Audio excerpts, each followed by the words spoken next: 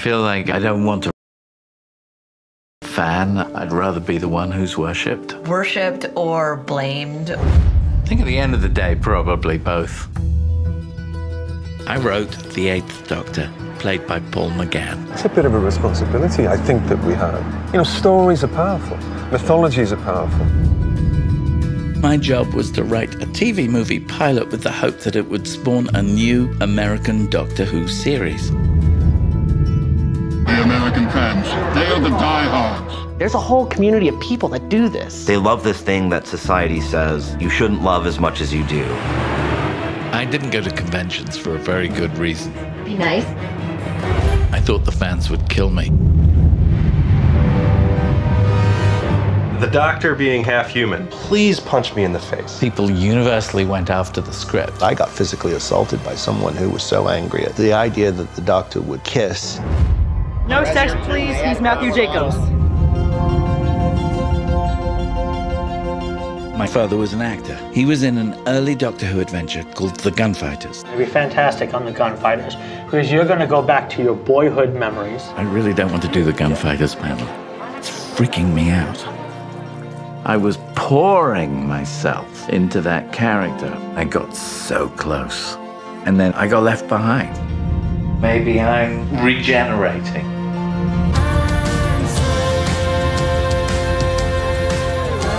Doctor Who has helped a lot of people find who they are. This is a giant family, and it's full of love. The sense of community and companionship. That's what I enjoy the most about it. You go for the fans. You're a part of this now. I think at the end of the day, I'm a bigger fan than I knew.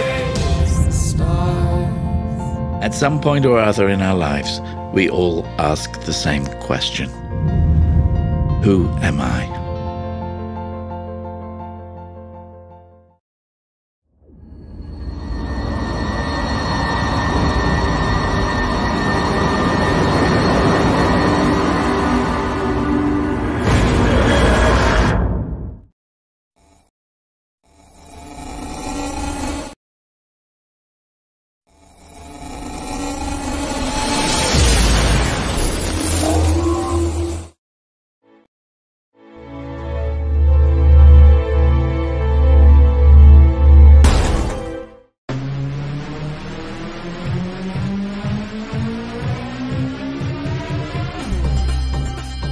My name is Christian Basil. Years ago, I had an idea. I got myself a TARDIS. Took it to new places, met a lot of new people, took some great pictures, and talked Doctor Who. From Krypton Radio and the creators of the Hanging With web show, this is the legend of the Traveling TARDIS. Join me on my latest adventures and become part of the legend.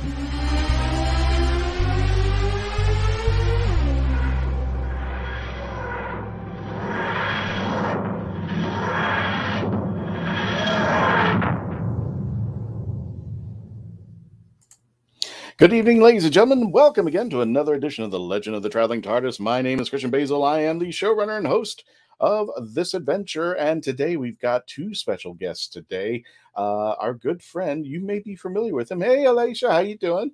Happy Tuesday. And Ramona, how you doing there? Everybody saying hello in the chats out there. Please make sure you are chatting, have your questions ready, because tonight's special guest, we are having Matthew Jacobs, better known as the co-producer and writer of the 1996 Doctor Who TV movie starring Paul McGann, Eric Roberts, and Daphne Ashbrook, and Yi-Ji Cho, and better known as the Fox Tuesday Night Movie. Hey, Mark Robinson. Hello, Mackenzie. Thank you up there. And we finally got you connected. Sorry about that. Thank you so much, Mackenzie. Thank you, and enjoy. Folks, thank you for joining us tonight. We have our special guests, Matthew Jacobs and Vanessa Yuille. They are the directors, and if I'm not mistaken, and just correct me if I'm wrong, Jacob, you're both the directors and the co-producers of this documentary's come out, Doctor Who Am I? Is that correct?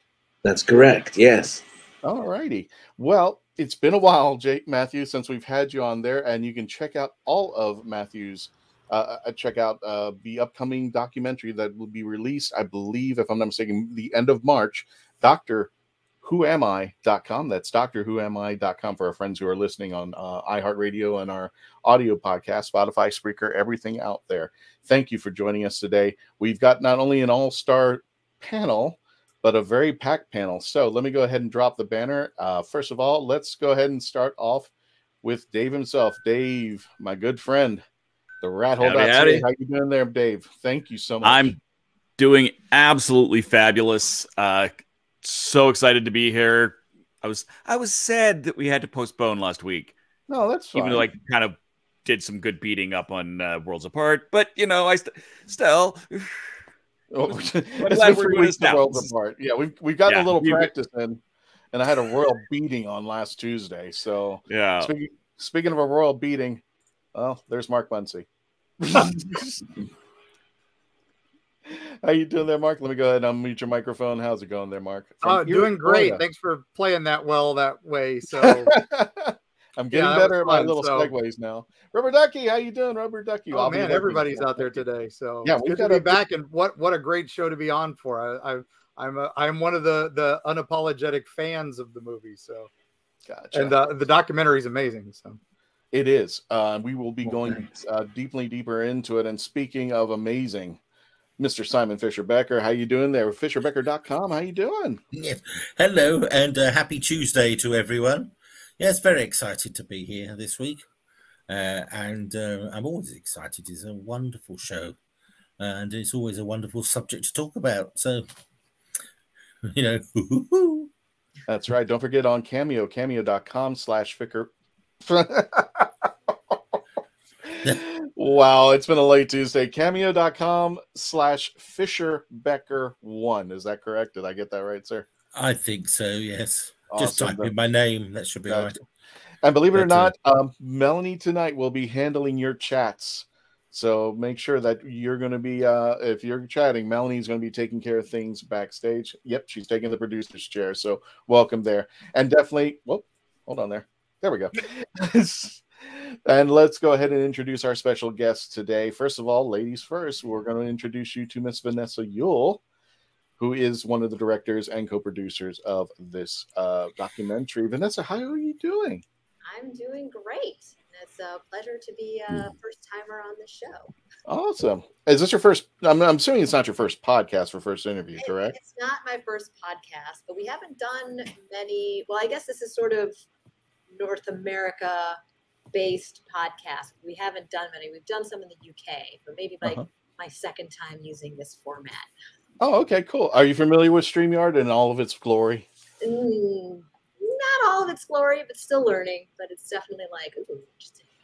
Yeah, it's got a lot of things going for it out there. And plus, we are broadcasting all of our social media, as you can see on the bottom of the screen, youtube.com/The Legend of the Traveling TARDIS. Don't forget to subscribe. Super chats and super thanks are always welcome. That's right, Vanessa. You show them. You show them there. Speaking of showing them, let's go ahead and bring in our very special guest, the man who created the 1996 TV movie, who brought us your 8th Doctor, who brought us everything that we're going to be talking about tonight, and then he's bringing us our documentary. His documentary is going to be coming out, premiering at the end of March. How you doing, Matthew? Thank you, Matthew Jacobs. I'm doing really well, and it's a real honor to be here. Thank you for inviting us. I mean, this is great. Thank you for coming. I was I came around and we're Facebook friends, and I noticed there was like this documentary you were bringing out there, Doctor Who Am I? And we wanted to know something about that. But first, talk to us a little bit about that documentary. Where did you get the title for that? And I know where it comes from because I've seen the documentary.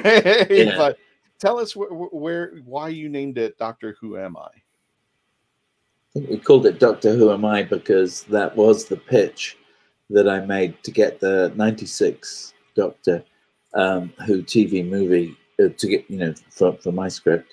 And that was very much the story of the TV movie. Somebody searching for their own identity. And when we, and the inception of the most documentaries are born out of a sort of ambition to sort of cover a particular subject, but in some ways ours was born out of our friendship. Vanessa and I have been working together on a couple of movies, and you could tell them, Vanessa, because it was really just as much Vanessa's idea as mine. In fact, probably more so. I was sort of dragged into this, I think, and the title Doctor Who Am I was just a knee-jerk reaction of, yes, if we're going to go off and explore the world of American fandom, it should be about identity. It should be about this. But really, I think Vanessa tells it best, how the whole thing came to pass. Really? Vanessa, tell us a little bit about that and that title. Well, I was meeting Matthew is at the end of December. I mean, it's been a long time. It's taken a long time to make this documentary. We started filming in February 2015. And it's just been, we're just been going at it, and we're so thrilled that people are finally going to be able to see it, or in the UK, they have been able to see it, and that people in the US will be able to. But it was at the end of 2014. I was visiting Matthew. I was in town for a job at the end of the year. And it was sort of it was a friends meeting up because, I've worked with Matthew on a couple of his features previously. And we're friends. And it was after my father had passed away, and we were, over a cup of coffee, and I was telling him about that, and lightening the mood. He started telling me about these conventions that he was getting invited to, like in, where was it? Sarasota? No, in Florida. It was in Gainesville, somewhere in Florida. It was just like, oh, this could be hilarious, having Matthew. Because I didn't want to go. No, he didn't want to go. He's just okay, like, David Tennant. Yeah, like, well, it wasn't that. It was just like everybody. It's just I had this fear of the whole thing, really, which was ungrounded, and it wasn't. Yeah. Well, it was just this idea. First of all, Matthew in Florida seems kind of funny. I love Matthew. He's just hilarious, and him like wrestling with alligators and crocodiles, and he's headlining this show. I mean, you can tell more about the show, but I'm like, crying, like laughing as I'm hearing all about this. Because I also didn't realize that Matthew wrote the TV movie.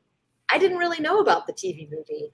And so I was like, why are you being invited to Doctor Who conventions? This is bizarre. And I wish I had that problem. Where I was just like, this is so random. I'm like, why? You're Florida, Doctor Who? Like, Matthew, what? Because out of all the things that he talked about, he never mentioned the TV movie.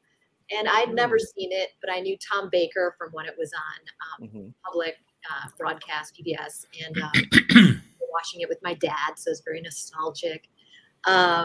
But so my mind was just being blown. I didn't know the controversy behind the TV movie, that, the doctor kisses his companion. Oh, he's half human. So out of all of this, like, this would make a great documentary. We need to film this. This is going to be a train wreck. Let's film this train wreck. And, and he's my friend. So it'll be a fun journey for the both of us. And I'd been invited, because what had happened is, that's very good. I mean, I'd been invited to this strange convention, and because it was run by someone who was a little, well, I should say crooked, really. He set it up and then he cancelled it. This was way back in like 2015, and he'd cancelled it and run off with the money. And so suddenly it was all over the internet. I was there too. Was this here in Florida? It was in Florida. I think it was in Florida. And I remember that one.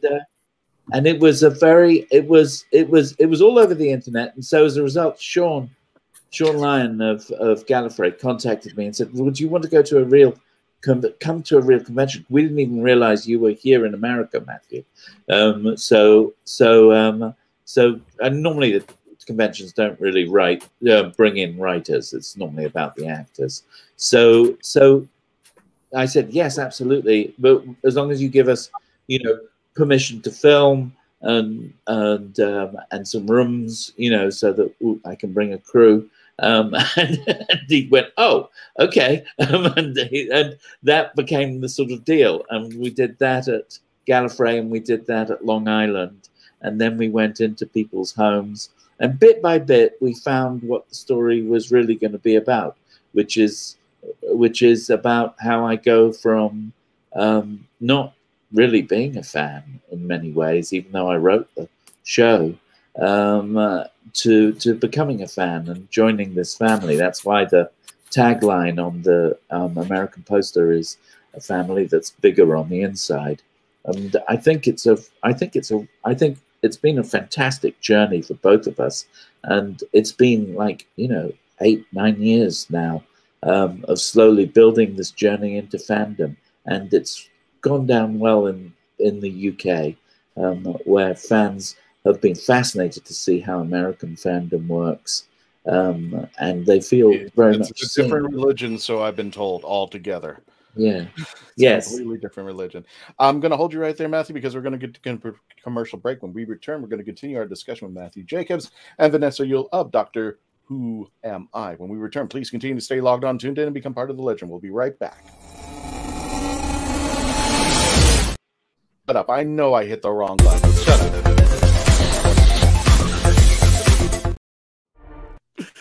Oh, Chris.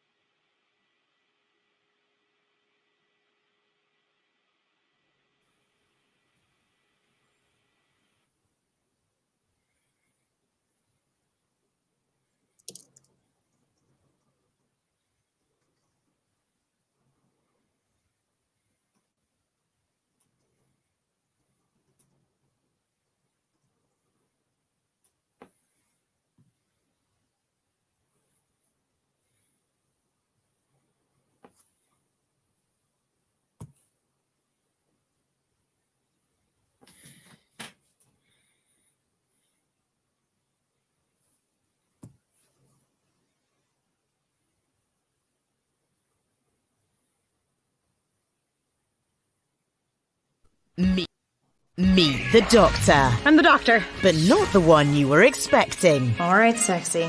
It's time to go home. Doctor Who Velocity. Streaming now. Hello, ladies and gentlemen. Welcome back to the Legend of the Traveling TARDIS. My name's Christian Basil. We have our two special guests tonight. We have the lovely Vanessa Yuille, and we also have the lovely Matthew Jacobs, who made a documentary called Doctor Who Am I? And we're continuing our discussions. Please make sure you go into the chats. Don't forget to like, share, and subscribe to our YouTube channel. We're getting close. We're getting very, very close to 3,000. Hopefully before the end of this year. There, Mackenzie says we know Christian can never pass the right. Shh, get her up. Melanie, get her off. Get her off. Yeah, I know. Everybody's criticizing because I hit the wrong button again. I know. Sure. Always. Yeah, this is especially when we have they guests. really are professionals. Yeah, especially when we have guests. It's always when we have guests. So thank you for joining us. We're Never go off discussing the about rails. Matthew Jacobs and the TV movie. Matthew, so where did you get the gig from? How did everything get started with the TV movie? How did that all come to pass? That was I'd been writing for what's so funny. I'm sorry, Matthew. Sorry, we got a super chat. Somebody spent $5 to make sure that I knew that I hit the wrong button. Oh, okay. Matthew, go ahead and continue. I'm so sorry. Oh, I'd been writing for Young Indiana Jones, and I'd also done a lot of work for the BBC. And when the project went to Fox, because they'd been trying to set it up as a series, when that didn't happen and it went to Fox to be a movie of the week, the head of the TV movie division there was a guy called Trevor Walton, and he knew my work very well. And when he suggested me, I think everybody was on board because I'd worked with most of the people who were involved, and there were a lot of people involved. So it was Universal, it was BBC, it was Ambling. Ambling had done Young India, even though they didn't end up on the final thing. They were involved for a while prior to me coming on board. So everybody knew of my work. So as a result, they came to my agent at ICM, Cindy Mintz. Cindy Mintz contacted me and said, "Would I like to, go in and pitch?" And so I went in and pitched, and my pitch was, well, Doctor Who am I? Is we'll see the regeneration, and we'll go, and I basically pitched what you end up seeing. And so for me, it was quite a quick process, even though they'd been doing it for years. And the script happened quite quickly. So it was very conventional. I basically got the job from my agent. Now, I remember something. There were two controversial bits about the movie, about the TV movie. And if you will come about dressing them, I know you dress them in the movie, but I don't want to give too many spoilers, but we already know about the issues. One of them, you see, we didn't have Twitter or any of these things that we communicate with, Facebook, all those guys out here like we do now, as you can see here. Yeah. And one of the things that hit home with me was your reasoning for using the Doctor being half human. And unfortunately, I felt the same way when I first heard it. Oh my God, it's Spock. And yes, I was just, I suppose I was ignorant of that because I wasn't really a follower of Star Trek. And so when the fans point that out to me in the movie, I'm taken by surprise. Probably subconsciously, I was ripping off Star Trek. And it was just careless, I suppose, in that respect. But it never worried Philip Segal at all. And I've always felt as though, to be honest, there is a special affinity between the Doctor and humans. It's just most of the stories are about humans and about Earth. Why is he so attached to Earth? And it seemed to make sense to me. But if you don't mind me, I don't want to give too many spoilers, but would you mind revealing as to why you picked that device as far as the Doctor being half human? I think it just made him more. I don't know. To be honest, I can't remember. It felt like the right thing to do. It really did. Does that sound stupid? It probably does. No, it doesn't. It had. Well, like I said, I don't want to give too much away, but it had to do with religion. If you don't mind me, that's why I was like, "Wow! If I had known this." Oh, half human on his mother's side. Well, yeah. that was kind of a joke. How like if you're not really, people say that you're not really Jewish unless your mother is Jewish. And so it's a thing people say, and actually we made a whole other movie that kind of referred to that, which is Your Good Friend, which is so So that was very much on my mind. So in a way, yes, we talk about that. It's a funny thing in the documentary, isn't it, Vanessa? I don't know why I say that. Why do you think that came up, Vanessa? That why the Doctor was half human? Yes. Well, I think, but when we've talked about it, it's just because the Doctor always is saving Earth, and so it just sort of makes sense that why does he love humans so much? Oh, because he's one of them. But why did we talk about the half Jewish thing in the documentary? I can't remember how that came up. It was at a because your dad is half. Oh yes, he's Jewish. Yes. Yeah. So that's why we kind of bring it up. Yes, I think that's what. Yes, there we are. That's me being very Jewish.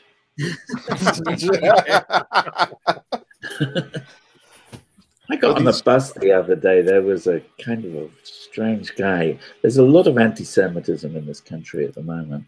Oh, yeah. It's a bit scary. A lot of isms. There's a lot of isms everywhere. Simon, you got a question? Oh, go ahead.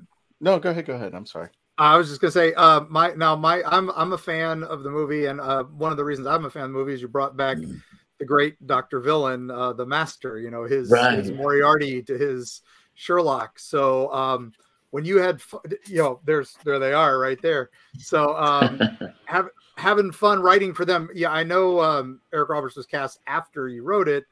How much fun did you have writing the villain? I mean, that's always my favorite part of writing. Oh, it's such fun, and the Master's wonderful because, I mean, the thing about writing villains is a villain has to be his own hero. He has to, he has to understand why he's doing stuff. And with the Master, he not only understands that, but he also enjoys being who he is. And that's my feeling in all the incarnations of the Master. It always works best when the person who's playing it enjoys who he is. So there's that sort of confidence there. And I have a question. Why Eric Roberts? What made you pick him? Because he goes really outside the grain. He's an American actor, completely different than what we normally would have seen for the Master. Well, we wanted to have a British Doctor, and so it became a trade-off, really. Fox needed an American name, and Eric Roberts does have a following and is well known in America. So we had to cast really an American star in that role, and so various names were put forward. And Eric had gone to drama school at RADA in London, and he was very familiar, or was familiar with Doctor Who as a show, and he also so he responded to the script, and I wrote a lot more kind of stuff for him, which we kept on paring back, but he was tremendously game and enjoyed it a lot. I mean, what do you think about Eric? Vanessa, I mean, I thought he was great. Yeah. I saw the movie after we talked. So it was in 2015. It was the first time that I saw the movie. It was before I even then jumped into the new series. So in a way, I guess Paul McGann is my second Doctor that I love a lot. There's Tom Baker, then Paul McGann, and then, of course, Christopher Eccleston, my first. But I thought it was great. I thought the movie was fun. I didn't see why anyone would be up in arms about it. I thought, that Eric Roberts was hilarious. There were lots of great one-liners, and I just thought it was an enjoyable movie. So I thought it was great to be cast. I love Eric Roberts. I just think he brings something to it. So I was biased, I thought. We have a question in the chats. This guy, this is Tom Kosak, better known as the hashtag guru. Rebs, raves, and rants. What was the concept of the Master's eyes? Oh, he had to wear those. Well, if it in the TV movie, basically, the Master has been reduced to a blob of slime that's contained in a casket. the abyss. So when I saw that, I was like, oh, 90s CG. Oh, they're so excited about kind of doing like lobby things. How charming. That's right. So when we see the slime, as it were, that is the master, manifest itself. It manifests itself. It carries itself in the ambulance driver's costume. You know, back to Bruce's place, and you see it come out briefly, and it manifests itself as kind of like a snake, and then the snake leaps into Bruce's snoring mouth and basically possesses him from inside. So he has these reptile-like eyes. That was the idea there, that there was something that was definitely not human that was controlling Bruce's body. It was all good fun. and then I snore, so that was why. I'm sure Eliza was happy that you shut up Eric from snoring. I'm sure she enjoyed that before her death scene in there. That's right. We're gonna. Oh, go ahead, Vanessa. I'm sorry. But then there was kind of like homage to Terminator, it seemed. Yes, definitely. Yes, with the Mac. I mean, they kind of. I mean, Terminator owes a lot as well to other stuff. So, but definitely, it was the 90s, and he was going around on his body. You know, he was having enormous fun with that, and he makes this sort of magical appearance in the TARDIS, and he gets into the TARDIS ahead of Yuille, which is a sort of a, you know, there's a lot of loose ends, I think, with the master. There's a lot of loose ends with the master. Yeah, there's a lot of loose ends with the master, but we just normally say, well, that's the master. Simon, I know you had a question, and then we're going to get a commercial break. Simon, what's your question for just a very quick question. What was the process of actually choosing Paul McGann? In America, there's so many English accents already out there. I'm not. I mean, Paul McGann was brilliant. Paul would now he's utterly delightful. He is. He was someone who Philip Segal had his eye on to play the Doctor when they were developing it as a series at Universal, and so Paul had already done an audition prior to, I think even prior to me starting on the feature script. So they'd already decided that he had exactly that right sort of blend of he sort of brought together a lot of the things that up until that point we'd come to expect from the Doctor. He was dashing, and he was funny, and he was and he was also like a man of the people, you know, that kind of thing. And I think there was a lot of things that Philip really liked about him. So really early on, they were saying to me, this is Paul McGann, and we're going to fight for Paul. And they did. Now, if I'm not mistaken, didn't Capaldi audition for the role as well? Did I hear that right? He might have done. I wouldn't have seen his audition. But it was, it was already, Paul was on board before, I think, may have been before, definitely before Jeffrey Sachs came on board. When Jeffrey came on board, then we got into casting Grace, and we got into casting the supporting roles. It's casting these shows it's a very sort of slow process, Simon. You know this. It's a kind of a it's a sort of, and it's a question of trading this thing, finding the right chemistry. The reasons why somebody is cast is it's a mystery to me. And I'm an actor too, and I never understand. And so is Vanessa. And we both go up for roles and things, and do quite a lot of work. But it's a very, I never understand how it happens. I think you just have to audition and regard that as the job. A lot of people say that, and I think that's the well, way to one of the things in the UK, I don't know if you experience in the States, Yeah. I actually worked for my agent for a period, and it Yes. would surprise you the number of actors who moan about not getting a casting, then don't bother to turn up. Don't bother to turn up where? To auditions? Yes. Yeah. Oh, good grief. Right. And I often, when I'm talking to students, they ask me, you know, what's the tip, you know, of getting regular work? And I say, well, just turn up at the audition. Sometimes you might just get the job by default because you're the only one who turned up. Yeah, that can happen. But it's bizarre. I find that very bizarre indeed. But, Speaking of bizarre, we're going to go to a commercial break. When we return, we're going to continue our discussion with Vanessa, and Matthew. When we return, please continue to stay logged on, tuned in, and become part of the legend. Stand by, folks. Here we go.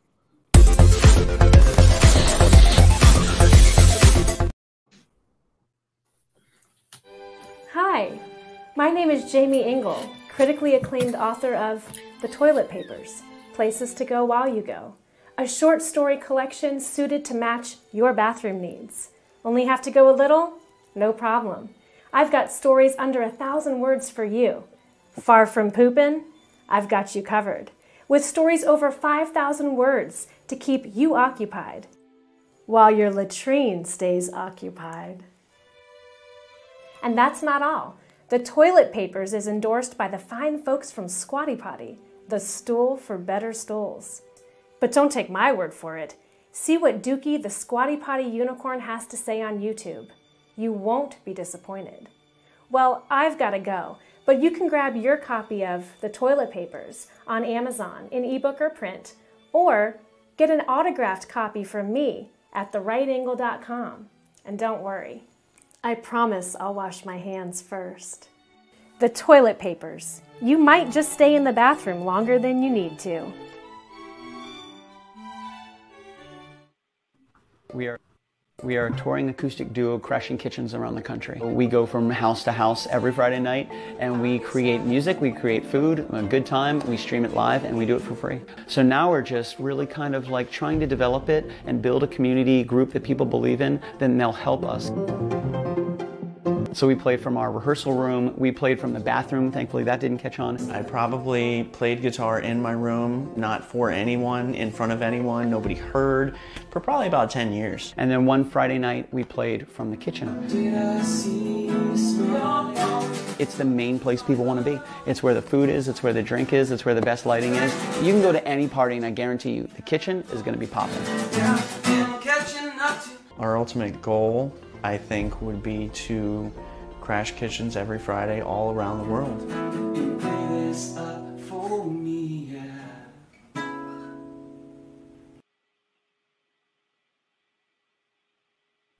Back, ladies and gentlemen, to the Legend of the Traveling TARDIS. My name's Christian Basil. We have our special guests, Matthew Jacobs and Vanessa Yuille, who made this documentary called Doctor Who Am I? We're going to make discussions. Don't forget your chats. Melanie's actually in the producer's chair, so she's hitting up your chats. So if you have questions for Matthew, Vanessa, or anybody on our team, please, by all means, shout it out there. Vanessa, your question.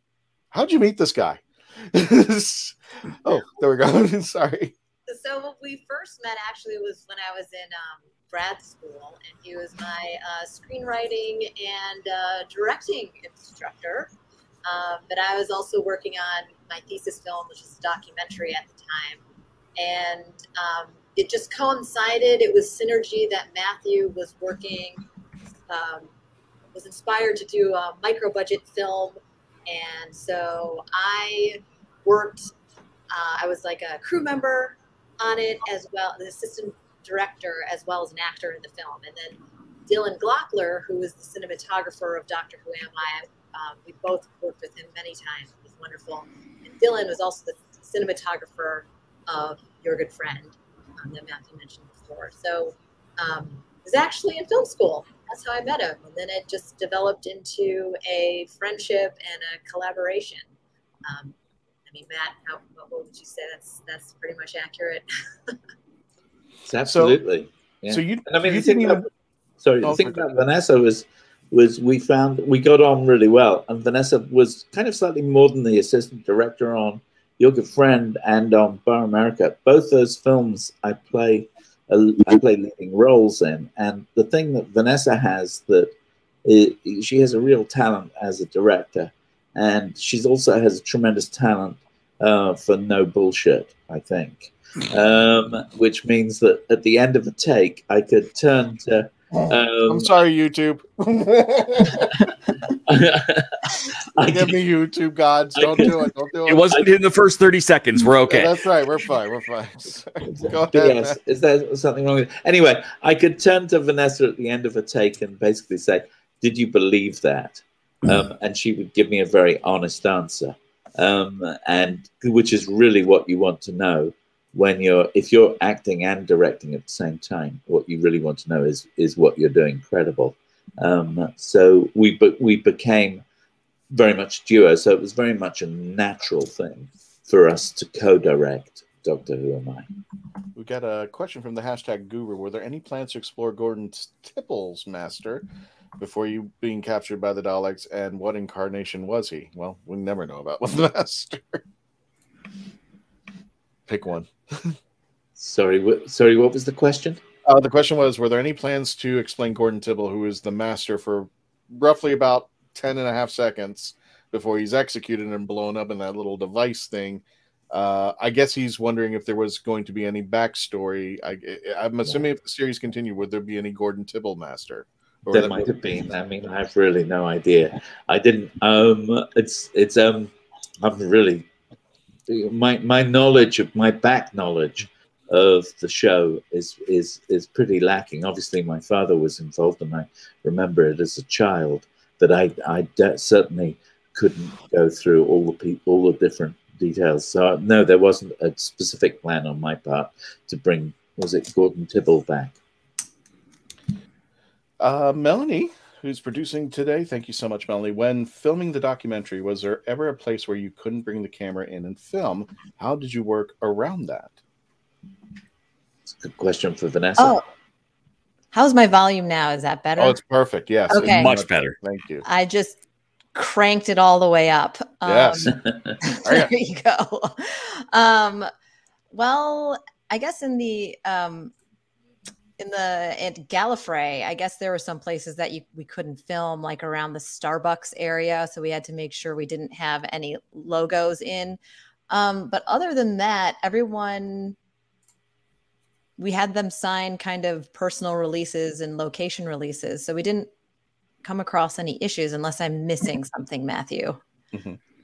I think there were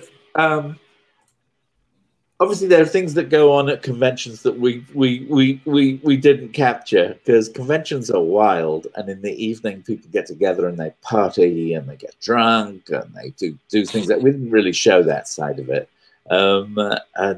So I suppose we didn't. Why show not? Well, I don't know about you, That's Vanessa, the extended cut. I remember on the last day, we went to a fantastic party, and I remember walking around there going, "Why didn't we film any of this? You know, why didn't we film?" Do you remember that, Vanessa? There was that strange party at the end, because we didn't really cover. There were aspects of fandom that I think, you know, if we were to do it again or something like that, I think we might go into the sort of more into those areas a little bit more. You know. The party, well, I mean, at some point we just wanted to stop filming and have a night off.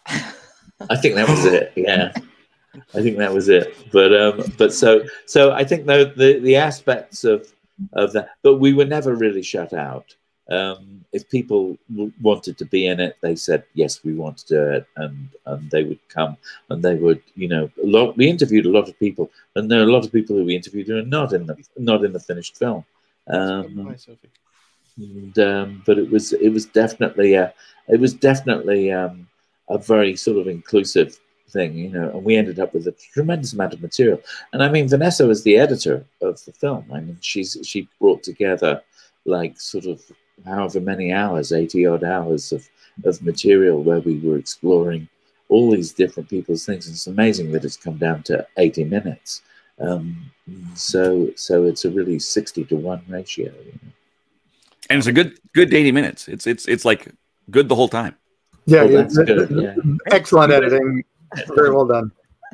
Thanks. We had a lot of test screenings, which was very useful, and just constant feedback. So it's always like, all right, got to go back to the footage. All right, just got to go back to the footage. But, you know, since it did take us a long time to make, we were able to certainly refine it. So it flies at a pretty quick pace. And wherever there was a lull, it was like, all right, something's not working, whatever we can do to just keep the story moving. And so yeah. So if it now you say it took a long time, and you started in what, 2015, I think you said. So there's a quote near the end that may well have been at the very beginning of the filming, asking how you thought this was going to change you, Matthew, and you said you didn't think it was going to. Yeah, I'm really curious after the fact if that's still what you think now. Well, I think it has changed me. I mean, there was a point that particular interview was during the while we were filming for the first time in Gallifrey, and by the time you get to the end of the documentary, which is in Long Island, and then much later, I felt as though it really I found that I'd become a fan, basically. Whereas at the beginning, I'm a bit supercilious, or you know, I'm a bit of an idiot, really, not really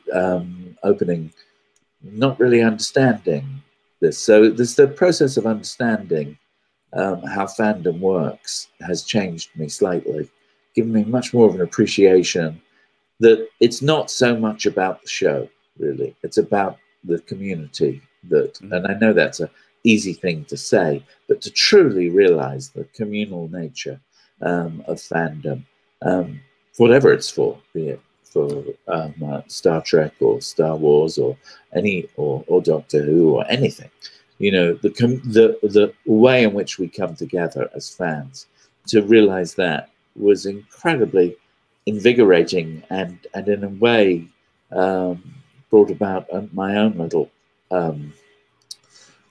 regeneration, if you like, which you see in the film. When you first went to your first convention, and how did you feel, and how did the Whovians ultimately treat you when you first walked in there and set up everything? How did they make you feel?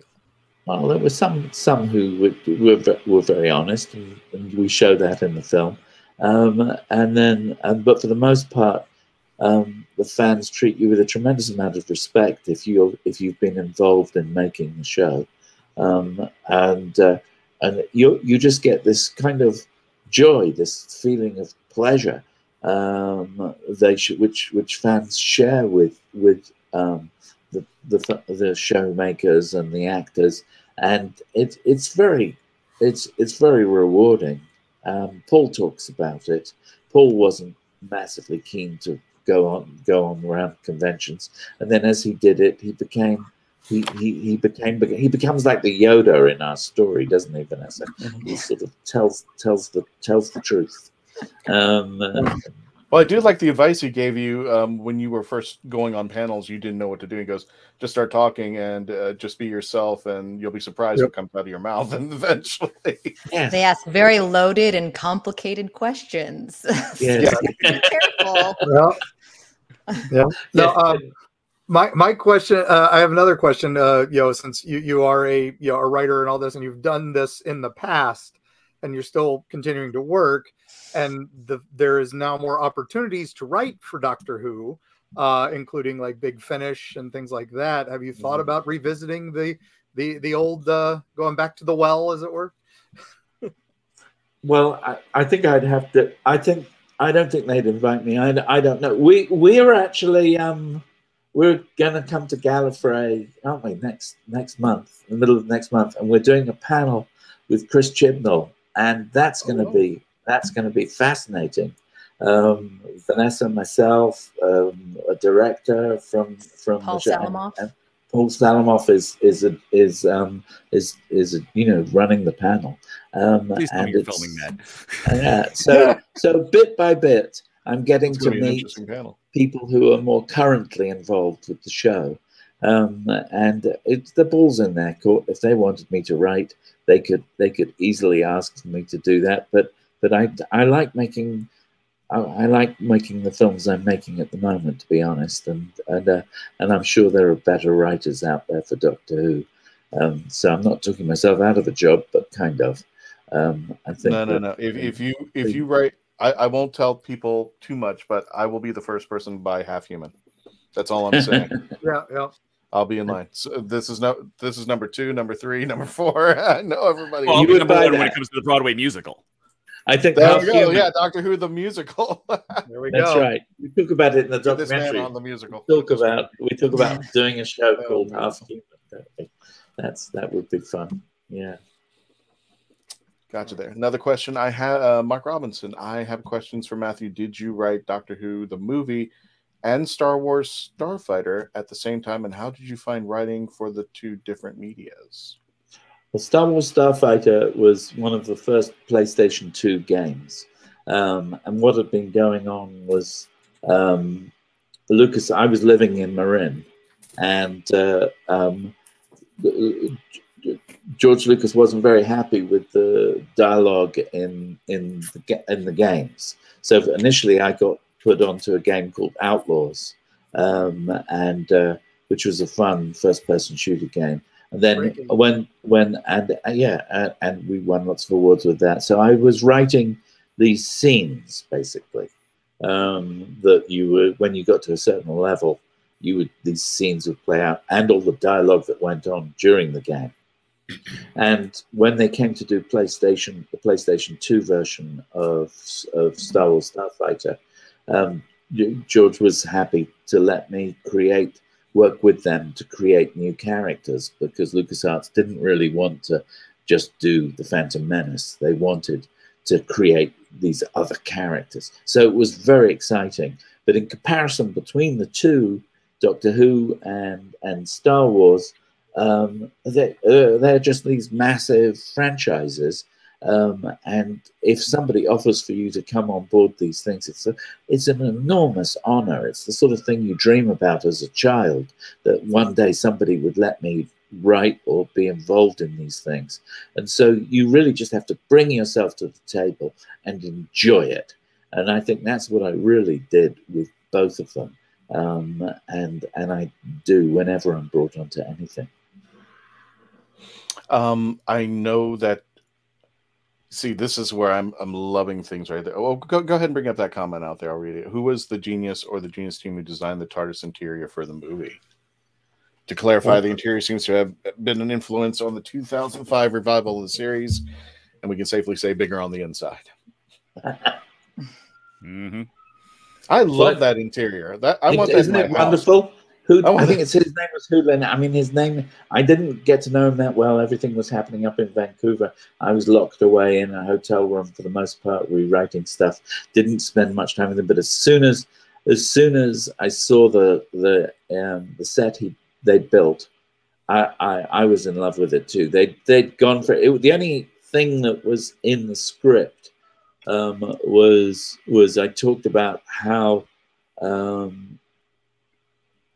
How when you look at sort of the Russian Russian space program, or you look at the sort of tremendously ornate way in which things were built in the First World War, the way dreadnoughts were built, all of those things, there was a sense of design, and I think that was something that Philip really wanted. Philip was the sort of true guide for the look of the interior of the TARDIS.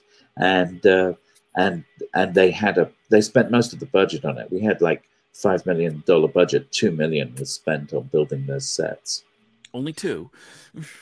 Yes, but well, we're talking about '96. $2 million was it was a big build, and it was a tremendous amount of work. They were building it for a series, and the aim was to have more adventures inside the TARDIS. So you could go from inside the TARDIS into different dimensions. You didn't necessarily have to go out the front door always. So Vanessa, in editing and compiling the documentary, I'm big with the tinfoil hat crowd. I do a lot of werewolf and UFO documentaries and stuff like that. But that's why you guys don't know me. But I'm big in a niche. I love that stuff. Yeah. If I'm on like a minute and a half of Ancient Aliens. But my question for you is, when you're editing, I do a lot of documentaries too, and they interview me for 3 or 4 hours and then cut it into like a minute and a half. So yeah, thanks, Brian. Thanks, Brian. Nice, Brian. What for you in this? What was the biggest challenge? Because it was a lot of on the run. I could see people, your people are walking and talking and doing all that. It's complete. I'm usually the sit down talking head type. So what is what was your biggest challenge editing that sort of things together to give it the flow that you gave it? Well, the biggest challenge was that I'd never edited a feature before. Neither of us had done a documentary, filmed one. I mean, I've done shorter form, and I've edited, work in commercials and stuff. But, editing a documentary was a challenge, and it was daunting. So the first thing was really, I had to transcribe all of the interviews. I was like, I'd heard like, oh, okay, you should transcribe and whatever. I was like, all right. So I kind of did that all myself because we had no money. And then it was just, okay, I'm making selects of what we think is important or what we think is interesting. And then in the beginning, and Matthew was a part of this too, we started just breaking the footage down by making vignettes of people. So people that we met along the way, we then just sort of broke it down into their own little stories. And then, Matthew was he didn't want to go into the Doctor Who convention or into the Whovian world again, because he did have strong feelings about not wanting to go back. But I knew I wanted the story to really focus on Matthew. So then it was just slowly really just throwing pieces in the timeline where you just have to start. And then it's just crafting the story from there. And thankfully, Matthew, he's a screenwriter. And I learned so much about just the 3-act structure and story. So a lot of it was then I just literally, I would go to Matthew's place and sit on the kitchen table, and then he's over off in his desk, writing and doing other stuff. And so then I'd just be sitting there editing things together, be like, hey, check this out. What do you think? And then, we'd sort of talk things through, and it eventually just got to a point where I just follow my instincts. And I was like, okay, I think something like this has to happen. And it's just constantly going back to the footage. It's just like, you think you make your select string. No, you just always have to go back to the interview and find that sound bite that actually carries you into the next thought. And so, I mean, at first it was, yes, extremely overwhelming, and just all these bits of paper, or like I saw it as all these little color pieces of construction paper. And it's like, how am I supposed to make an image out of this? But then eventually, after you get through all of the horrible first cuts, you're like, there's never going to be a story here, but just prevailing. And then slowly, like, it comes together. And then you're like, oh, wow, it's actually a beautiful dress now. And it was just bits of paper before. But it was perseverance. And I think having the two of us, I mean, it's just the two of us, having another a hand to hold on to, or a shoulder or something to just get through it was kind of really key. Because if I was just sitting there editing it by myself, it's just like, you can just, for me, just stop yourself short and be like, oh, this is shit. I can't do this. Sorry. This is so terrible. This is so terrible. I can't go any further with this, but just keep going. Excellent. Thank you. Speaking of keep going, we are going into our after party. Vanessa, Matthew, you are more than welcome to stay for the after party. We're going to keep talking, but our folks who are listening on the audio or on sci-fi.radio, unfortunately, we have to say goodbye, but thank you for joining us. Again, don't forget to sign up. YouTube.com, like, share, subscribe, because that's how we get the algorithms. We're closing in on 3,000 YouTube subscribers. So right now, if you get a chance, please, youtube.com, The Legend of the Traveling TARDIS. Also, don't forget, we're on TikTok.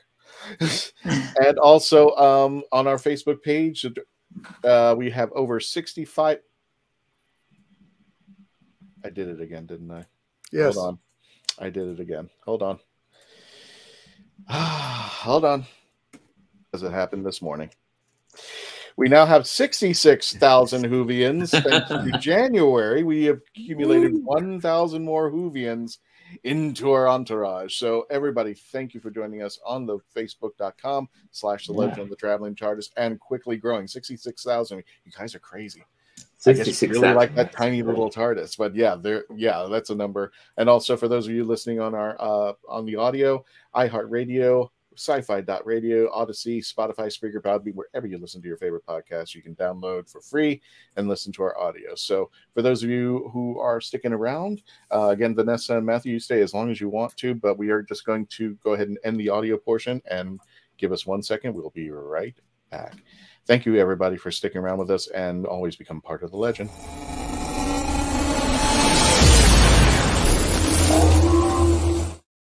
Oh, Vanessa can stay. Wait a minute. Who do we lose? Hey. You lost Simon.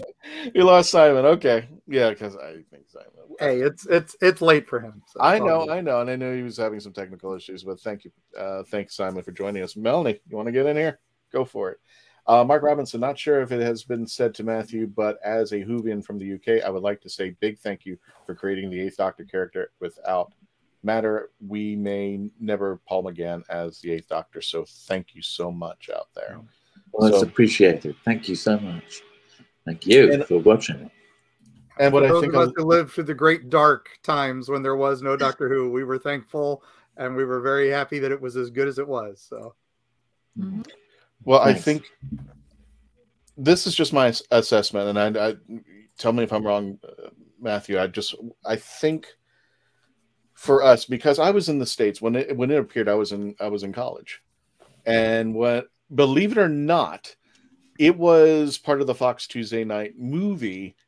I saw the commercial when I was just staying up one night at 3 a.m.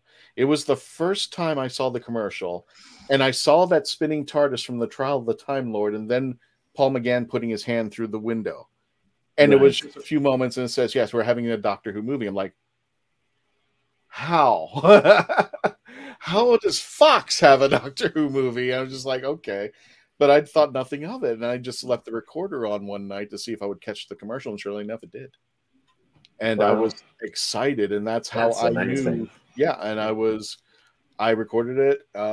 There's an off-campus lounge, and every time I went to the lounge in between classes, I would play the movie over and over and over again until I was blue in the face. Was this the time of VHS recording when you had to put the tape in, hit record, and hope that it had enough to cover the movie? Okay. Yes. And if you're using the cable box, you couldn't record one channel and watch another. You just had to leave it on the one channel. Yep. So welcome, Melanie, to the show. This is the lovely Melanie. I've been here. Yeah, she's in the background, like magic in the background. It's a little tight in here, but I wanted to show you something, Matthew. I think this actually took place after Galley went, because I know he was at a convention. It was around his birthday. But MegaCon down here gave me the privilege of hosting Paul McGann. And we did something. This was, I think, it was like 5 years ago. Melanie, is that? Oh, it's got to be more than that. Gotta be more than that. Yes, definitely, it's more than that. Because we did not know each other yet, and I was in that. Oh, that's right. So I'll show you something that was happening since you kind of mentioned his birthday in your documentary. Here's Paul, and we gave him the biggest treat, Florida style. Of course, we had to give him mouse ears. And I mentioned that he had to do the entire show with mouse ears on, or else I would not host it. And of course, in Paul McGann style, he wore the mouse ears. We got him a birthday cake, which he happily distributed to everybody out in the audience. And Melanie happened to be, I don't know if I have the picture with you. There, I'm right there. Oh, there you are. There. I'm in the background. Well, on the very kind left, of behind the guy grabbing the cake. Yes, that's it. Yep, I'm back there. And there you go. There you go. Got the picture now. The sad thing is, I didn't know you. Yeah. And the bottom right is Nisha Mulchin. Yeah, so Nisha's there. Didn't know her at the time. We're all on the podcast, and yeah, my husband's in the photo too. So it's funny how we were all there, but we didn't know each other yet. And I had a panel opposite it, and I was so mad because I missed it. But I don't know if you, Matthew, if you're familiar with the Traveling TARDIS. I'll give you the rundown for you and Vanessa. 10 years ago, I bought a TARDIS. die-cast art model. Unfortunately, he's asleep in the other room because I haven't unpacked yet. So, yeah, so he has had, if you can see here in this picture, this is a funny one too, because Paul is a big fan of that little blocks. He loves taking a picture with it, and he just happened to be with Eric Roberts at Florida SuperCon, and he won the picture, and I said, could you and Eric put a picture together fighting over the box, over the TARDIS? And yeah, and it was Paul was going, come on, Eric, let's do this. And Eric's like, yeah, I don't know about that. So eventually he got his own picture with the TARDIS. Yeji got his own picture with the TARDIS. Daphne got his own picture with the TARDIS. So they all have a unity. And plus, a good friend of mine wanted me to make sure you saw this picture. Well, thank you. This one particular picture, because of Eric Roberts. Some people weren't happy that Eric was part of the Master, but he took this picture of him. I'm canonical, and there's nothing you can do about it. What does it say there? I'm canonical, and there's nothing you can do about it. Meaning that no way you can get rid of Eric Roberts' Master. So yes, that's right. Yeah. Well, those are great. I mean, so when was Paul with you? Was that in 2016, 17? It had to be like 5 years ago or something like that. Yeah, it was more than 5 years ago. More than 5 years. years 14 ago. or 15, because that was my first year doing Erie, Florida panels. Yeah. Wow. I'm sure Melanie's on it. Yeah, look up. It was called MegaCon Fan Days. After having watched Doctor Who, this is Dan Holyfield. Check him out on his podcast, The Last Man Standing, up on YouTube. After having watching Doctor Who and PBS and fan-made video VHS tapes, having the Doctor come back during the great hiatus was an awesome treat. I was sad it didn't go to the series, but it was what it was. It was November 22nd, 2015. Oh, geez. A lot more than 5 years. Yeah. Wow. 2015. It was 2015. So that was before we saw him, because we saw. Well, it was around this. It was around that time, wasn't it, Vanessa? I think it was his first U.S. tour, Yes, so I think it would have been around then. That's interesting. Yeah. So I think we had a question in the chat, right? There was one. Somebody was asking if anything ended up on the cutting room floor. Yeah. There we go. And I'm like, well, tons of stuff ended up on the cutting room floor. So what do we? I mean, there was definitely more. Everybody we interviewed, we asked them, who would you say is the Doctor in you? And this was something that that would take a lot of the time. People would be talking about the Doctor inside of them. And there was some very interesting stuff that came out of that, but we did have to leave on the cutting room floor. But a lot more of Daphne. I miss, there's a lot of Daphne. I miss that. Yes. She's in it. She has a great sort of, I mean, she's so wonderful in it, but there was just more with her. She's such a wonderful, I don't know, just this energy. Like whoever has met her knows, but it's just like she is that just wonderful and warm in person. And so we had a lot more behind the scenes with her and even Paul, and a lot of some of the people that we interviewed, just more of their lives and their just interesting stories of how they got into Doctor Who. Like there was we interviewed a fireman who was at 9/11 and was he has a really kind of intense story telling us his experience. He's already having health problems and everything, but he actually used Doctor Who as sort of as a way for people to connect and sort of take away some of the horrors of what they'd been seeing. So he was playing it like in the break room and stuff like that for the firemen and stuff. That didn't. But they were clearing up. Yeah, Ground Zero. They were clearing up, and it's very haunting because he's describing this horrific.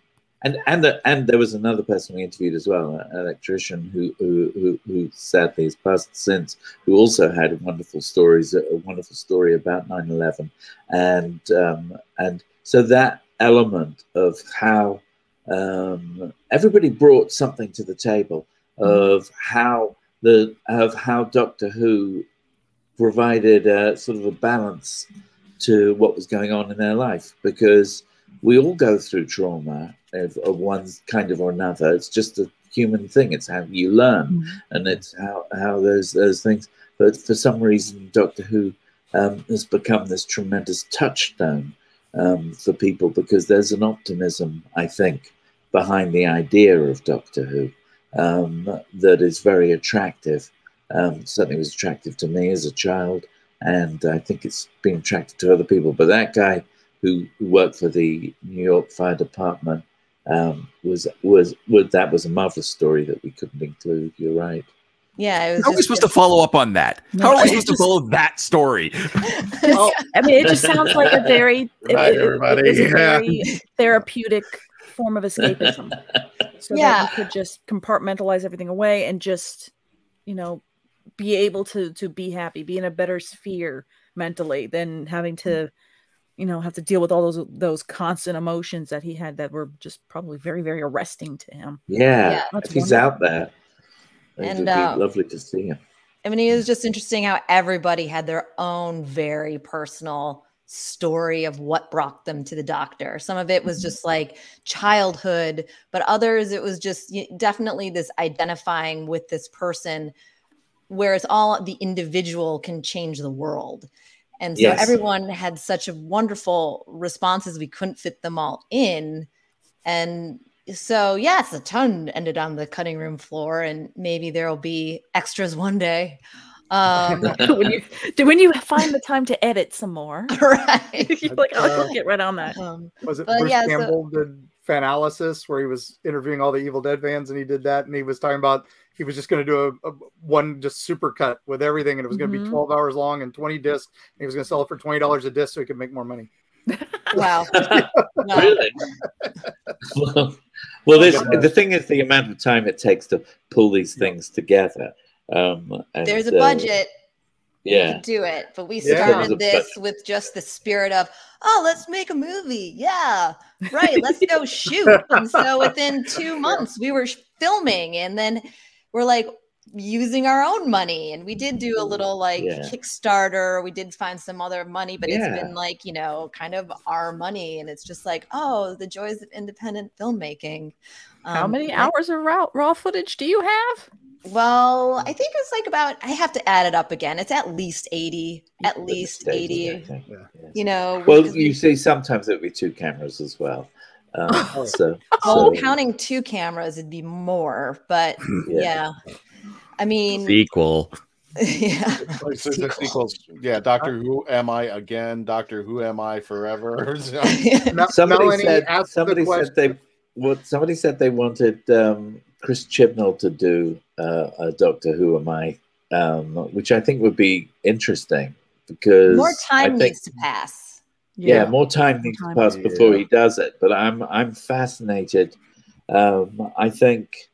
I think he, you know, he's done a fantastic job. I mean, it's not easy running that show, and he was a showrunner. I just did one thing, and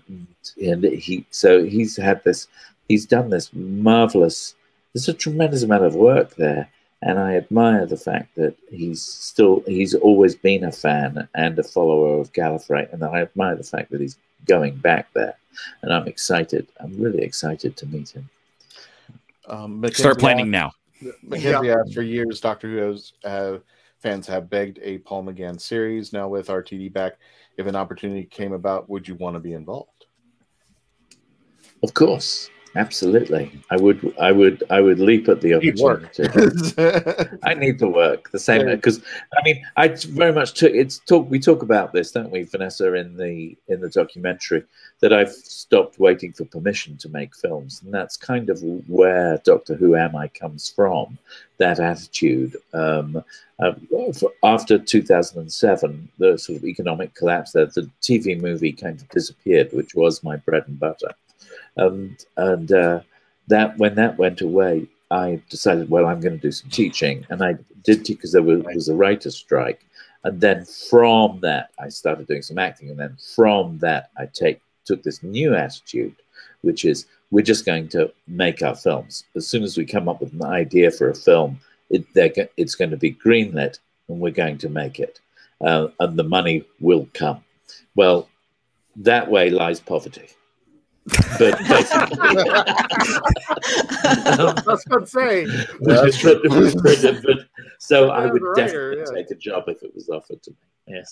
Matthew, Melanie, ask your question. You've been dying since you weren't allowed on the panel. Come on, ask your question, Melanie. Oh, I can't. My cat just knocked everything down. I was on mute, so I'm just trying to make sure everyone's. Sorry, I was like, oh, there we go. Yes. Oh, cat alert!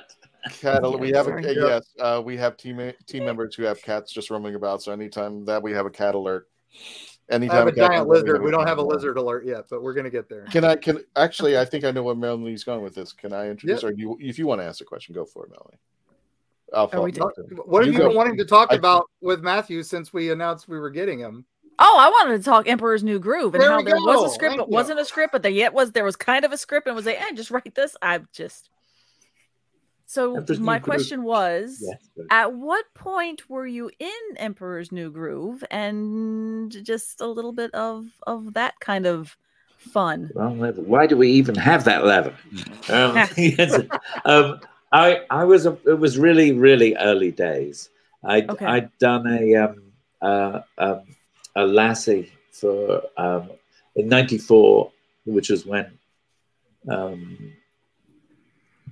The Lion King came out. I'd written for Paramount Pictures a new Lassie movie, which was my first real Hollywood movie, and obviously we got totally crushed by The Lion King, and Lassie was luckily made 13 million. 15 million, and Lion King was making $1 billion and breaking all records and things like that. So I had innocently told, and then I went for various jobs and didn't get them, whereas Linda Wolverton did, and so I innocently told my agent, you've got to get me one of these animated features. They make money. And, it would be good for me. And so she teamed me up with Roger Allers, who had seen my Young Indies and seen Lassie and really liked them. And Roger wanted to do Roger had directed The Lion King, and Roger wanted to do a piece that was around about Machu Picchu. And he basically showed me a picture of Machu Picchu and said, this is what I want to do next. Let's come up with a story for this. And very quickly, actually, we came up with the story that is the finished version of Emperor's New Groove of an arrogant emperor that gets turned into a llama and has to hack his way back to being a human by learning the meaning of friendship. And that was the original idea, which stayed right the way. And then I basically did 6 drafts of a script. It went into development very quickly. It was called Kingdom of the Sun. I refer to it a little bit at the beginning of the documentary. And Kingdom of the Sun was going to be a musical. We had Sting. That's why we had Eartha Kitt. There were songs. There were love songs. There was a romance, which later came into Emperor's New School. It was a kind of a different animal. I called it the Llama King because it was very much in the vein of The Lion King, but about the Incan world. And then it changed. I went off to do another movie for the BBC, a thing called Mother Time. And when I got back from doing Mother Time, I was invited to the screening. Of what they'd done, how far they'd got, and it just wasn't working. You start on Disney films, 1 or 2 writers start, and then they bring in a lot of other writers. So sometimes there are 12, 15 writers, and there are story artists. It's for want of a better word, a cluster, F-U-C-K. It's intense, and so I was glad to be out of it. But when I came back, it really wasn't working, and so at that point it went through a crisis. And luckily, David Reynolds, who ends up with the main screenwriting credit, had a tremendous ear for David Spade's character, and David Reynolds turned it into the script that it is. So I hope that answers your question. Basically, I was in at the beginning, did the first 6 drafts, and then stayed friends with them, and I still meet up with all those guys. And, but it's a long process. So that started in '94, didn't reach the screen until 2000. Yeah.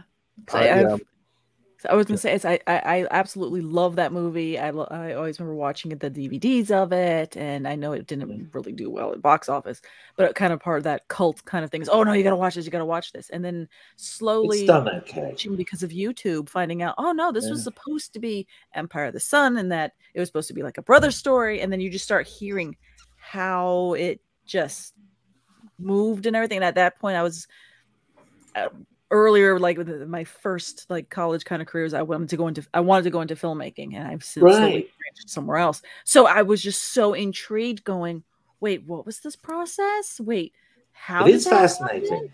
Dig out a documentary. There's a documentary called "In the Sweatbox" that was made by Sting's wife, Trudy, and it's and you can find it in its cut and copy form, with little numbers, the time code at the bottom. Disney tried to suppress it, but it goes in detail into that transition it made from being a musical to being what it is. I think I got a confession to make. I've told very few people about this. I never really had a favorite Disney film. I told people for the longest time Aladdin, because I was a big Robin Williams fan, but I never really had a connection to a Disney film.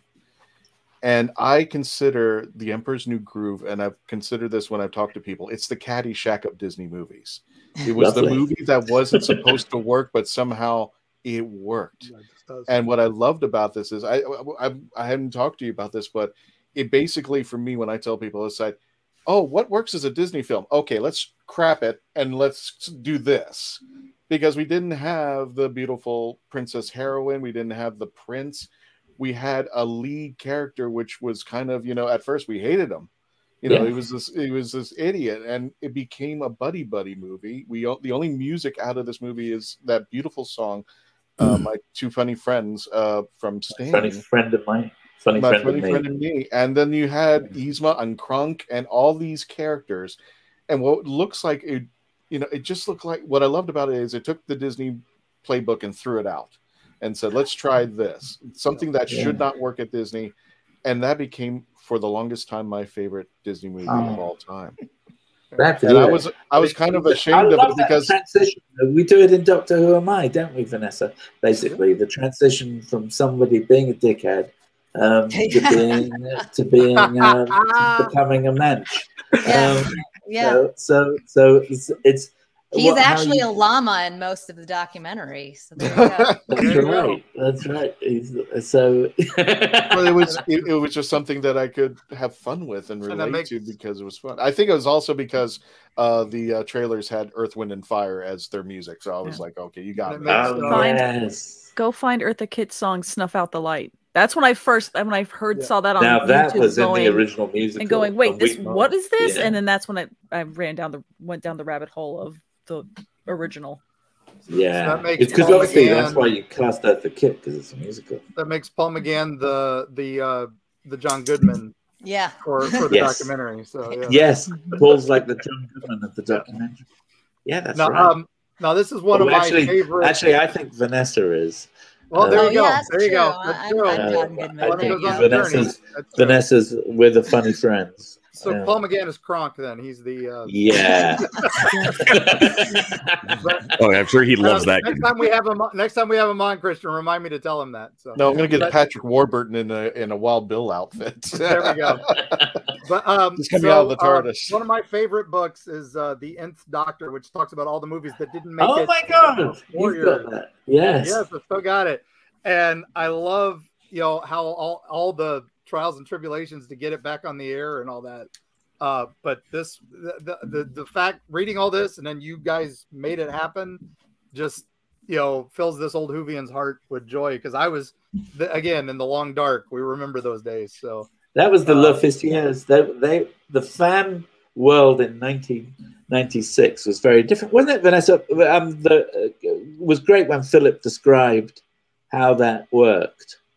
That the fans then who wrote that book, The Nth Doctor, jammed the Universal switchboard when there was a question of.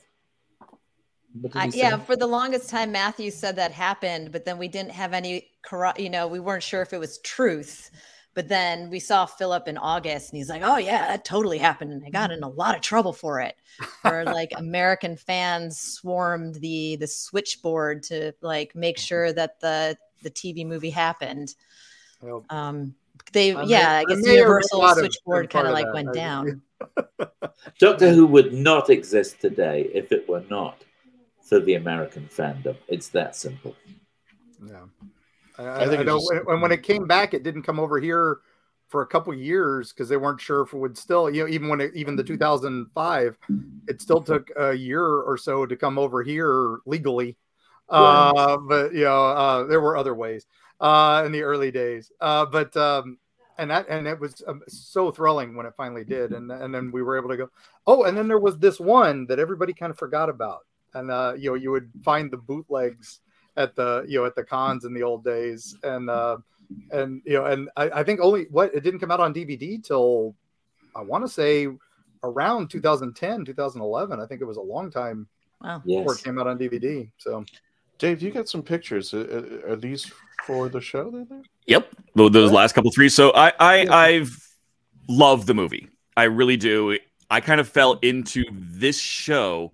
One of my first episodes was who's the scariest villain?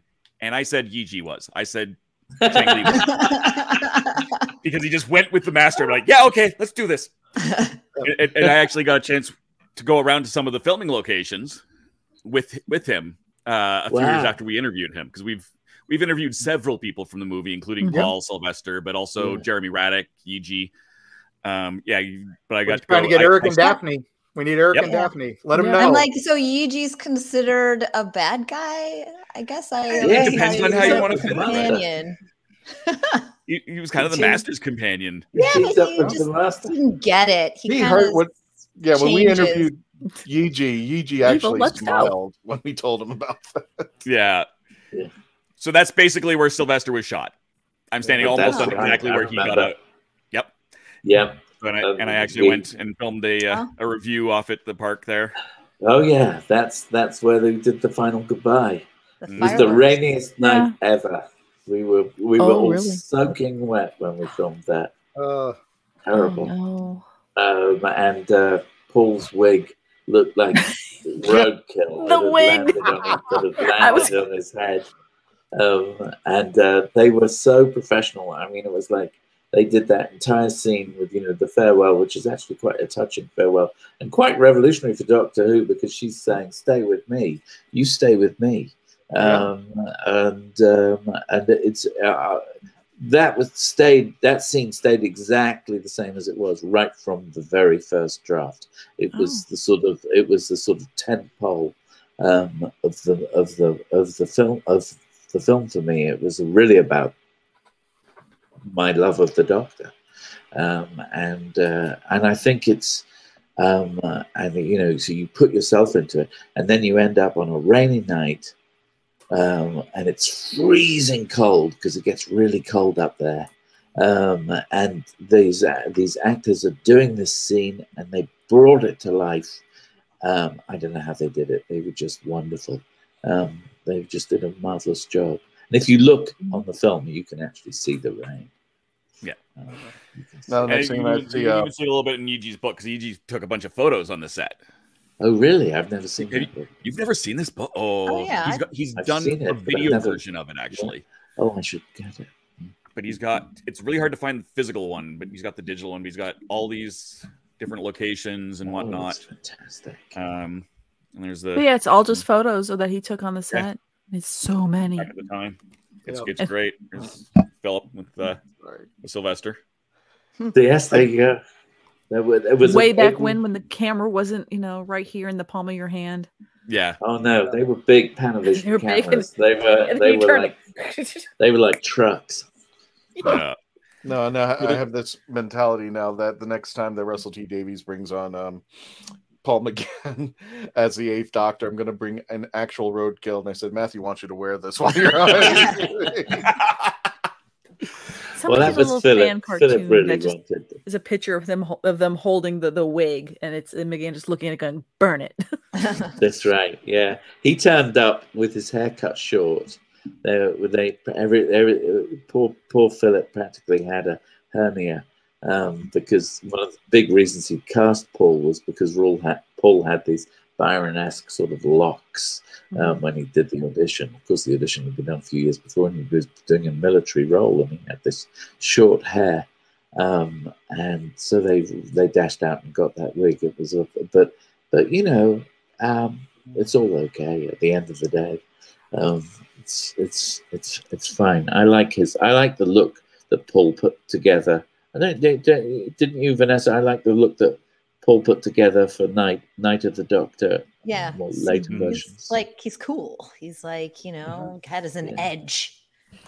He's Yeah. like dark colors and everything. The short hair is great, and he looks like the Doctor now. So yes, I can't wait. I mean, I'll just say that yes, there is gonna. I mean, I just hope, but I'll just be positive and think that yes, there will be a spinoff, and then we can just see like cool 8th Doctor on his adventures. Yes. I mean, it's almost a shame that he regenerated into John Hurt, because I would have loved to have seen the regeneration into Eccleston, because Eccleston with his leather jacket and with his personality seemed to be really speak a lot to where Paul was going through his years on Big Finish I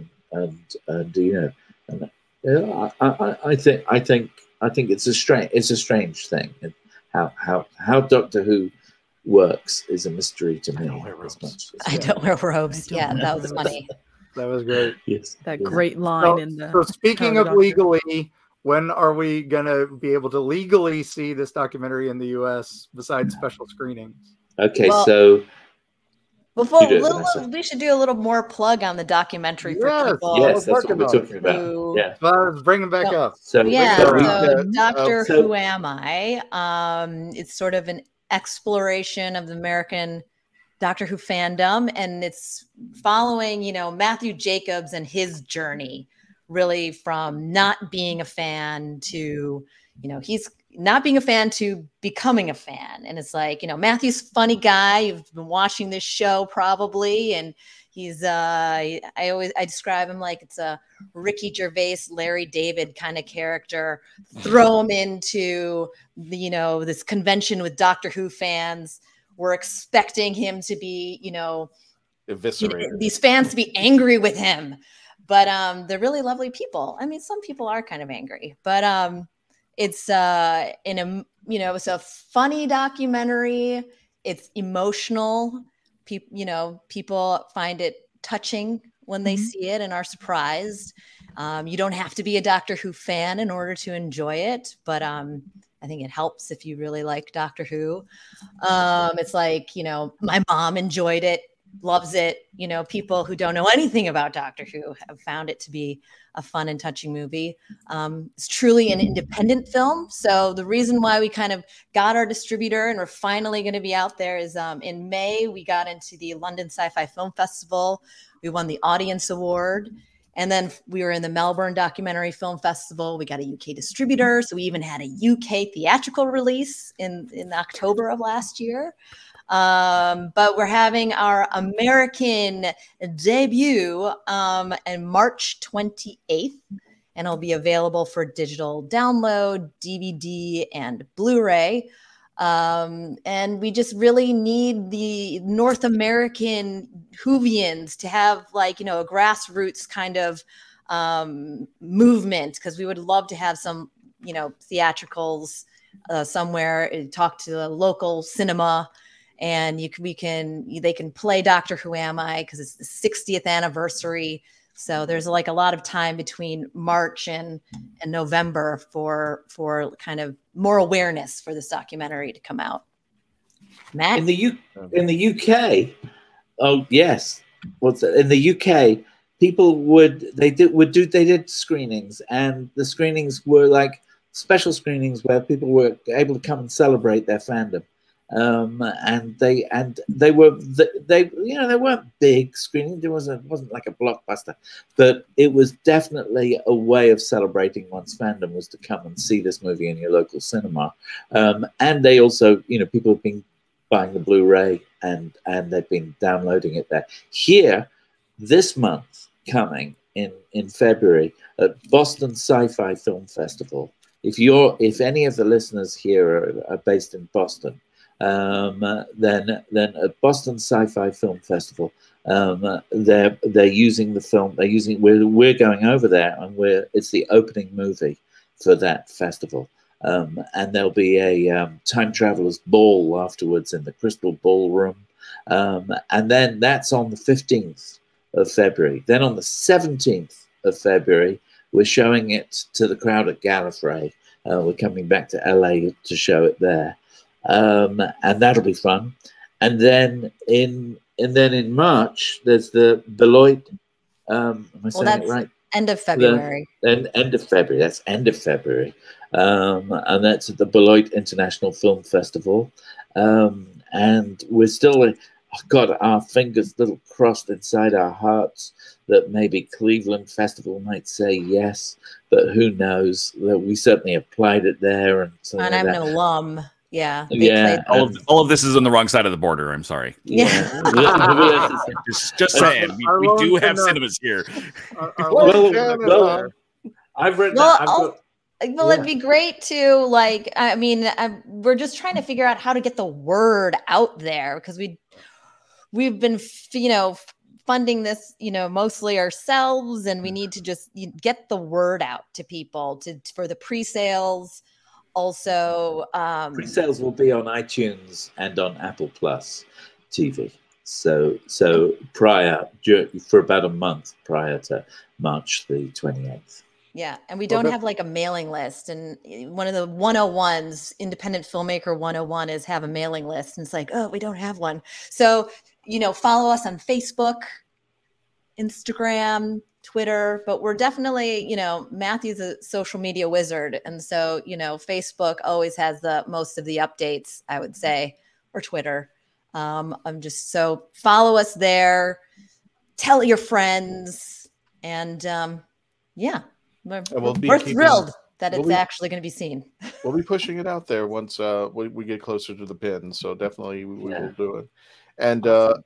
I think, did you have one last question, Dave?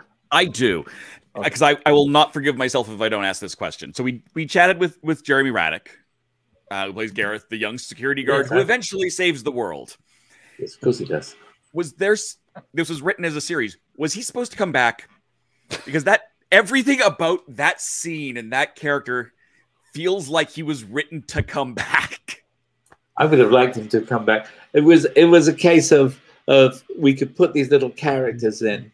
I'm very much a believer in it doesn't matter if somebody's playing a driver of a truck that just passes by. Write a name for that character. Make these characters they're not just people who pass through.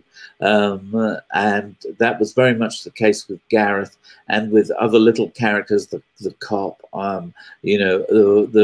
any little character was important. And so, yes, absolutely, he would have come back if it had ended up going back to San Francisco in some way. I was hoping, and so was, and so obviously was Daphne, was that we would continue with her character, even though they part at the end of the TV movie. He would, if it went to series, she would have been brought in, and if she was brought in, then Gareth and all those people we'd done deals with would come back in one way or another. Well, we'll go ahead and wrap it up, and I'll show. I'll run the trailer again so everybody gets an idea. Again, this is for Doctor Who Am I? The best place to go to. The North American release will be March 28th. I think that's the first day of MegaCon too, if I'm not mistaken. I think it is. Yeah. MegaCon. Yes. Oh, 30th. 30th Okay. MegaCon. So, Okay, yeah. so it's roughly around that time. Right there, 30th. though. Right there. Yeah. And the best place to go to is DoctorWhoAmI.com for all this. And I can at least attest to this for this. And I've been wanting to say this to you, Matthew, for a while now. After I saw the movie, there was one thing I did not see in the movie, and I mean this heartfelt. I don't know if about documentary. Yes, your documentary. Yeah, I'm sorry. Yeah. I'm sorry that these things happened to you. I'm sorry that Philip was, threats like this were happening, and I sincerely apologize. Just seeing it from my end, I was one of those folks who didn't know. Seeing the documentary has made my eyes open wide, that things I did not understand. And I think maybe when you got to know the Whovians best, there were things you didn't understand about us. Yeah. You had an understanding. You had your understanding of what Doctor Who is. But I think maybe in retrospect, you didn't have an understanding of how we felt about Doctor Who. I think Vanessa was very aware of that. More so than I was. But I think Whovians are very forgiving, and as over time, people did I loved it. There were just things that we just couldn't swallow at first, and unfortunately, the TV movie also went up against Roseanne Barr's last episode, which is a hard pill to swallow. But for what it's worth, from the Whoniverse, I'm sorry, and I have to apologize, but thank you. I think welcome. The whole purpose of this podcast when it first started was everybody's opinions were welcome and everybody was part of the Whoniverse. And that I want to live up to that obligation and let you know, hey, I'm glad you're part of the family. Thank you. So without further ado, folks, one last time before we end the show, thank you, Vanessa Yuille and Matthew Jacobs. Thank you. Always check out the TV movie. And March 28th will be the release of Doctor Who Am I? We'll run the trailer for you. If you two can just stay for just a few moments afterwards so I can give the last messages in there. But thank you all so much for joining us. Again, don't forget to like, share, and subscribe on our YouTube channel. Again, thank you so much for kicking up another 1,000 in January. Holy cow, you guys are crazy, and we love you for it out there. Also, we're on TikTok. If you're into that out there, like, share, and subscribe on the way out. And don't forget to say your goodbyes as we leave. And don't forget to youtube.com/Legend of the Traveling TARDIS to subscribe. Thank you all so much for joining us. And one last time, here comes the trailer. Melanie, stop praying. Thank you. Here goes nothing. Here we go. One button you're thinking about, Kristen. You got buttons. I don't want to regard myself as a fan. I'd rather be the one who's worshipped. Worshipped or blamed. I think at the end of the day, probably both. I wrote The Eighth Doctor, played by Paul McGann. It's a bit of a responsibility, I think, that we have. Stories are powerful. Mythologies are powerful. My job was to write a TV movie pilot with the hope that it would spawn a new American Doctor Who series. The American fans, they are the diehards. There's a whole community of people that do this. They love this thing that society says you shouldn't love as much as you do. I didn't go to conventions for a very good reason. Be nice. I thought the fans would kill me. The Doctor being half human, please punch me in the face. People universally went after the script. I got physically assaulted by someone who was so angry at the idea that the Doctor would kiss. No sex, please. He's Matthew Jacobs. My father was an actor. He was in an early Doctor Who adventure called The Gunfighters. It'd be fantastic on The Gunfighters because you're going to go back to your boyhood memories. I really don't want to do the Gunfighters panel. It's freaking me out. I was pouring myself into that character. I got so close. And then I got left behind. Maybe I'm regenerating.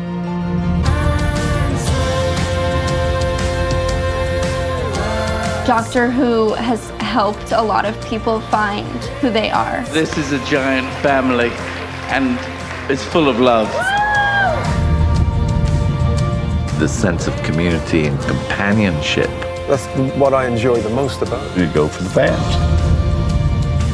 You're a part of this now. I think in the end of the day, I'm a bigger fan than I knew.